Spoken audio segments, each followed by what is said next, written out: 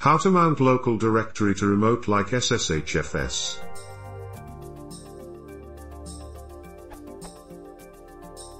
I know sshfs is used to mount remote directory to local, but I need to mount local directory to remote fs. I would like to mount a local folder such as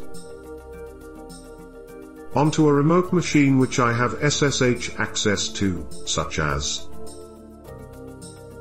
The goal being that edits made locally are reflected on the remote file system.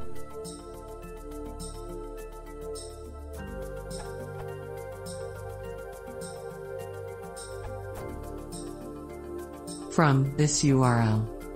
How to do it. You set up SSH forwarding by using port 10,000 on the machine you log in onto port 22 on your local machine and use sshfs to mount in on the other side. f.x. To mount /home/username/mydevel stuff on your local machine to /var/www on the server side.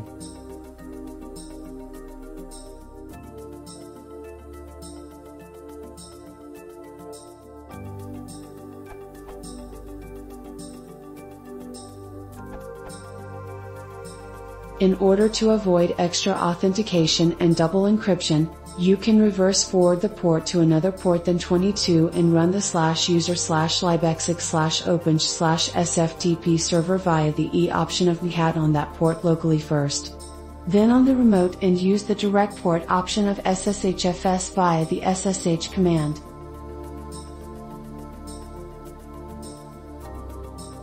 You will get a remote shell with your local files in the $point directory and you don't need to log in twice. How convenient is that?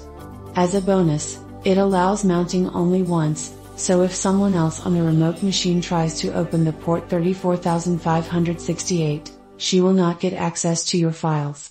Make sure the port number 34567 is not in use locally and 34568 is not in use remotely, else choose some other numbers in GT 1024.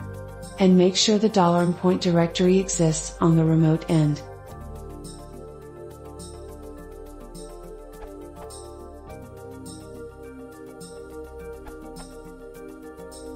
No.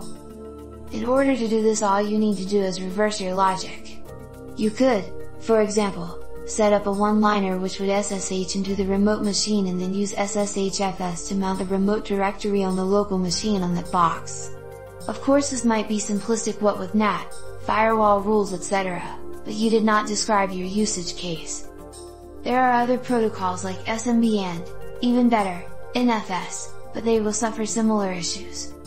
The core of the problem you have is that a machine needs to trust the source of the data, and if you can remotely mount a file system, that would break one of the core tenets of internet security.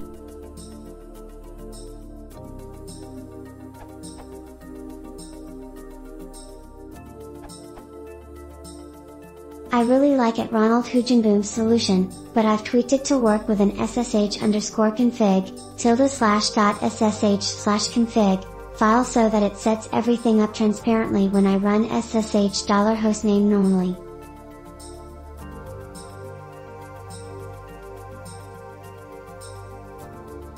Replace $hostname, $my_dir, and $point as appropriate.